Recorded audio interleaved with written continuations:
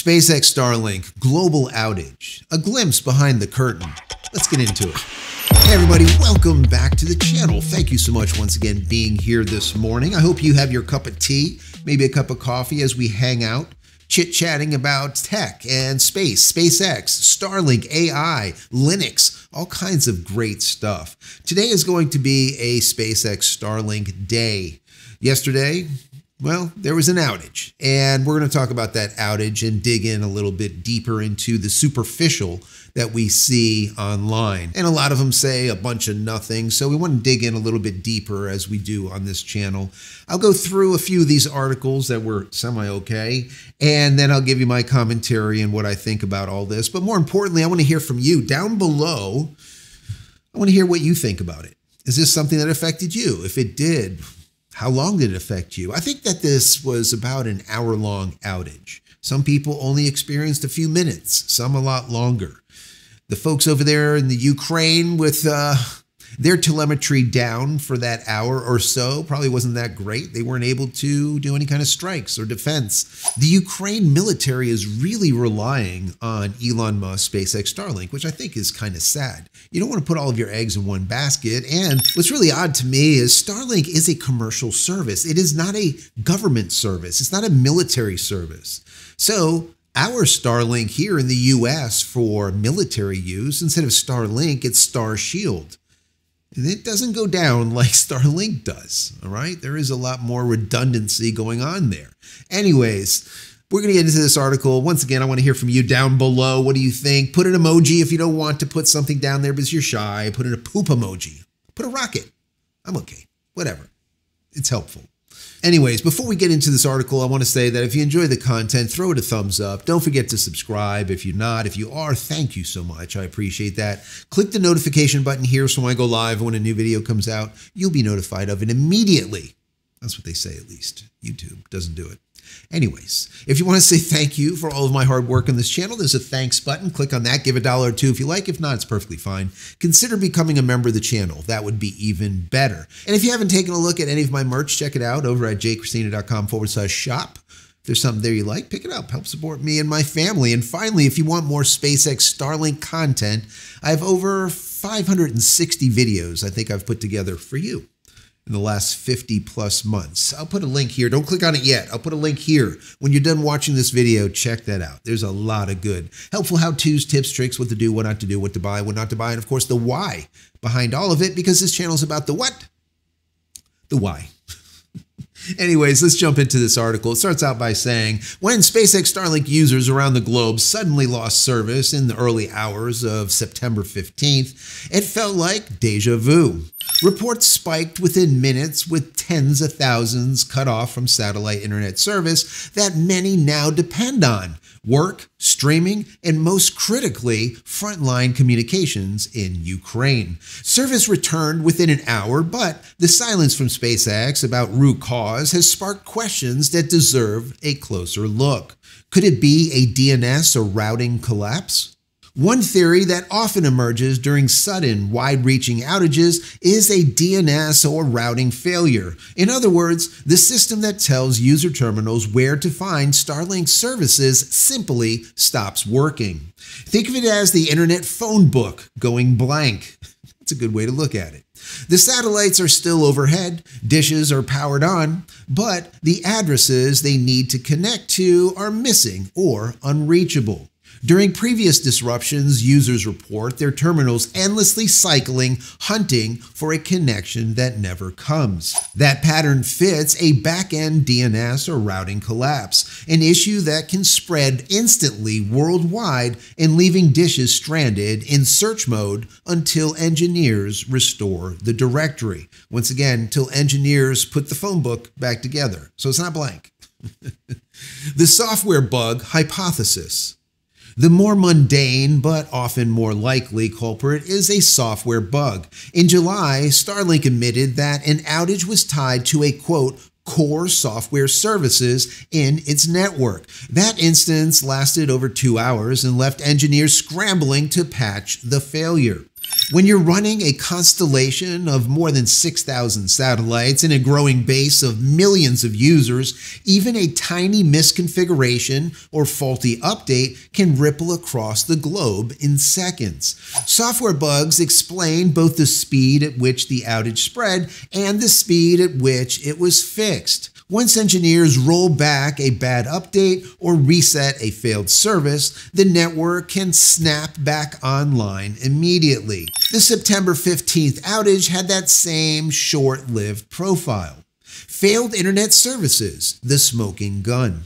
Another possibility, and one many analysts see as most convincing, is the failure of Starlink's internal services. These are the unseen systems that authenticate users, assign IP addresses, and keep data flowing between satellites and ground stations. Those are the gateways. When they fail, the satellites may still be overhead, the dishes may still be powered up, but nothing connects. Evidence for this theory comes from both the July outage and posts attributed to SpaceX's insiders who cited, quote, failed internal services as the trigger. While unconfirmed, it aligns with the pattern: global disruption, rapid acknowledgement, and a quick but opaque recovery. What it means going forward. Whether the September 15th outage was sparked by a DNS failure, a software bug, or an internal service crash, the message is clear. SpaceX Starlink's strength, its centralized, software-defined network, is also its vulnerability. Until SpaceX provides a full post-mortem, users are left with educated guesses, past evidence, and the reminder that even the most advanced systems can stumble. So, I think this stuff is interesting because as a past system administrator, I love to try to figure out exactly what went wrong and what is the story. What is the story behind the story? Once again, what is going on behind the curtain? And I did a video and I talked about how their DNS works. I did another video that explained how data comes to you, how it is, let's say, how it traverses the Starlink network. I've done a lot of videos that really go into the technicality, so I'm not going to get into that so much today. But a couple of things that I want to bring to your attention that could lead to maybe a conclusion as to what happened here, or at least why it happened.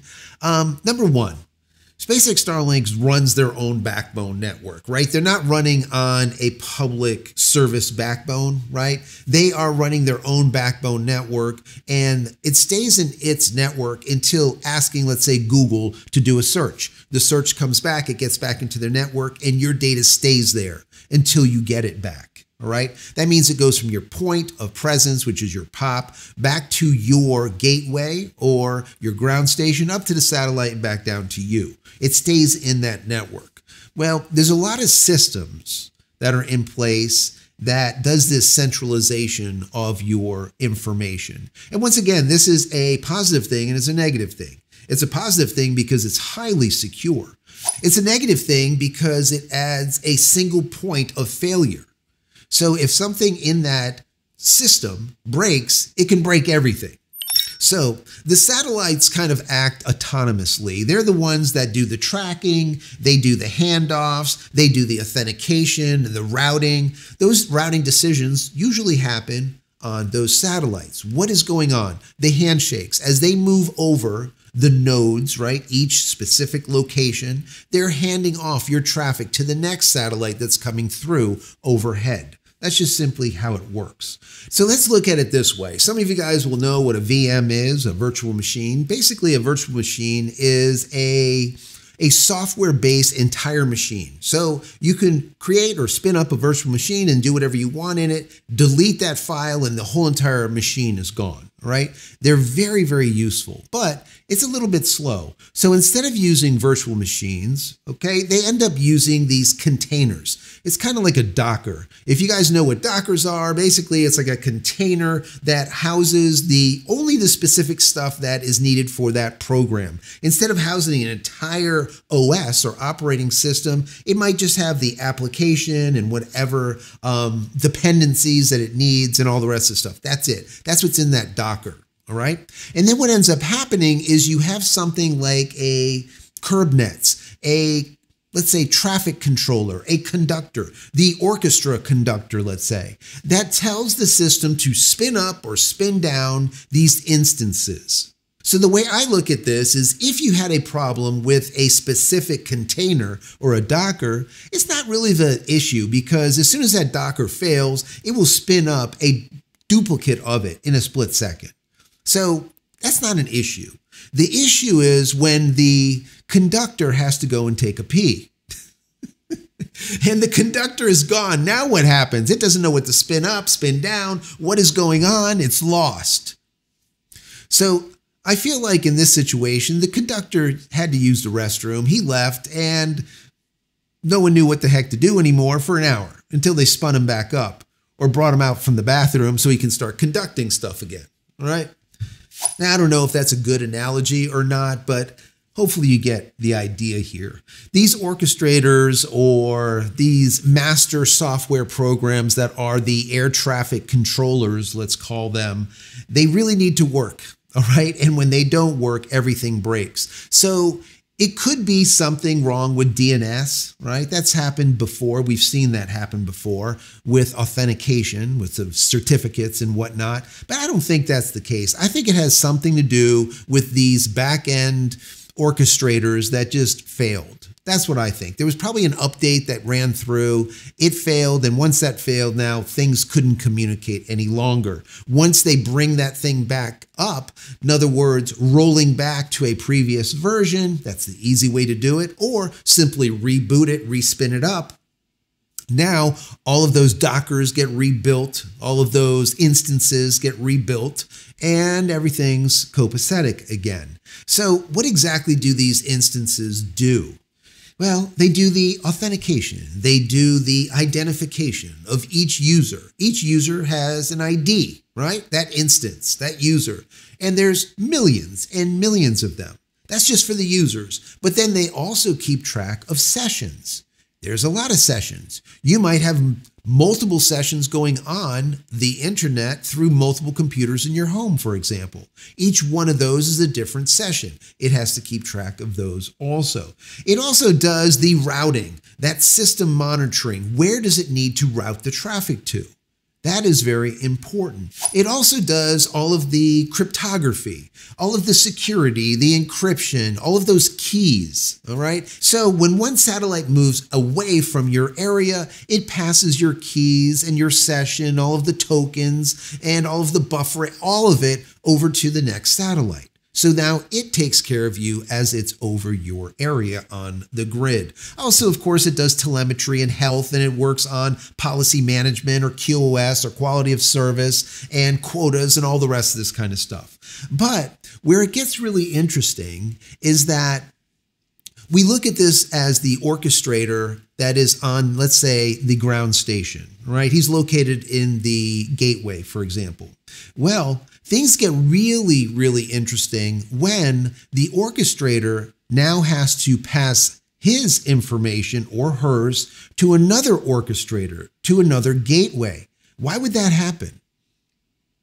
Think about it. Mobility.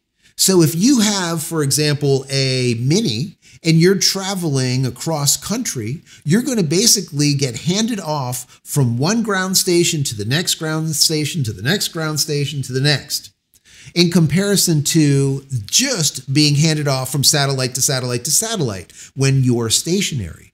So it exponentiates the possibility of issues, this mobility, but they do it. And they do it in milliseconds, which is absolutely amazing. So when we see this kind of stuff happening and there's an outage for an hour, you need to understand what is going on the back end. And it is absolutely amazing. It is a miracle that all this could actually happen within milliseconds. It is absolutely amazing. And then to be able to fix it as quick as they do is also amazing. I can tell you as a past system administrator working on fiber channels, all the rest of this stuff, I can tell you when things get sideways, sometimes it doesn't take an hour. Sometimes it takes a day. There is a lot of stuff that can go wrong, and to figure it out is not easy.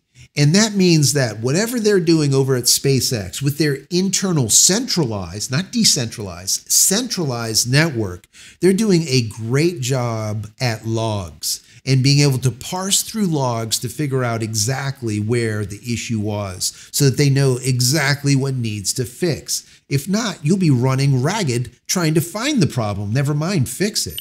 Also, we noticed that the outages are always right around the witching hour, right around that midnight hour till 3 a.m. I told you this in the last video, the video before that, when I talk about these outages. When you see an outage that happens between midnight and like 3 a.m., 4 a.m., chances are it's due to a rollout of an update of some kind. Whenever a system administrator like myself rolls out any type of update, we do it when there's the least number of people online. So when we break things, there's not as many people that know about it. So when you see an outage that happens between midnight and let's say 3 a.m., just rest assured it has to do with something that they broke. It didn't just spontaneously break. It was an update that ended up failing. That happens a lot. You change, let's say, software, and then you install or inject the new software and you reboot or you re-hup, let's say, the system, and guess what? It doesn't work, or it doesn't come on, or the specific new code ends up failing something else. That happens a lot too.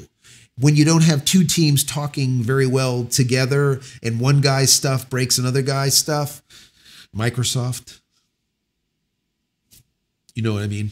So anyways, this kind of stuff happens. I'm glad that they were able to rectify it within an hour. For me, what I would like to see from SpaceX is for them to come up with some type of online means of monitoring outages. We don't need to go to like Down Detector or somewhere else to see how many people are out. No, just show us, all right? Just show us. It's okay. It doesn't make a difference, all right? We understand.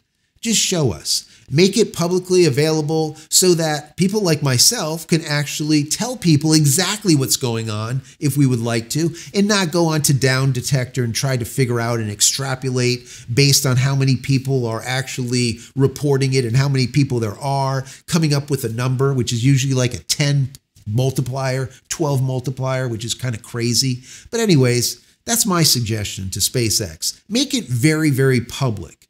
Make the amount of people very public, how many people are out, and then you can see how they just get less and less and less and less during the fixes, all right? Because most of the time the fixes are happening now within an hour. There was only, I think it was July, was a 2-hour event. That was a long one, all right?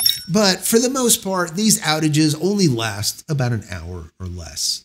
Anyways, guys, I hope you found this interesting. It was a lot of fun putting together. If there's some questions that you have down below in the comments, let me know. And if I have the answer for you, or maybe someone else does, they'll reply, all right? Put whatever you would like down there. It doesn't make a difference to me. Once again, if you don't want to write anything in the comment area, just put an emoji. That's perfectly fine. At least I know that you got to the end of the video. Anyways, guys, many blessings to you and your family. Stay safe, stay healthy, stay connected, hopefully through SpaceX Starlink, and we'll see you in the next one. Love you guys.